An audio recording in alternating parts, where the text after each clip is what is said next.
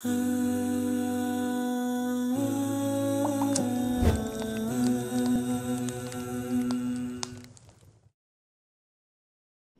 alaikum wa rahmatullahi wa barakatuh. Subhanallah, did you know that the Prophet alayhi salam received 3 gifts from his master on the night of Mi'raj?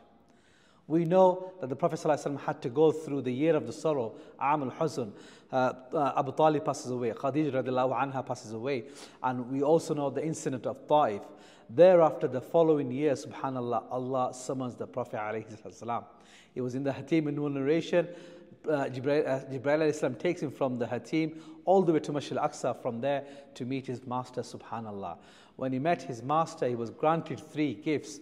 Number 1, Abdullah bin Masud says, when the Prophet ﷺ went to Sidratul Muntaha and he met his master, Allah gave him 3 things. Number 1 was Salah. Number 2, we know, was the last 2 verses of Surah Baqarah. And number 3, whoever, subhanallah, worships Allah and does not associate partners with Allah subhanahu wa ta'ala, that person in return will have Jannah. We're familiar with the first one, Salah, but the other 2, we don't know about them, subhanallah. The hadith is in Muslim, subhanallah.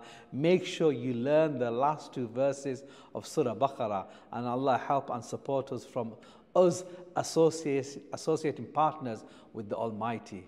Enjoy the seerah, because the night of Mi'raj was absolutely spectacular.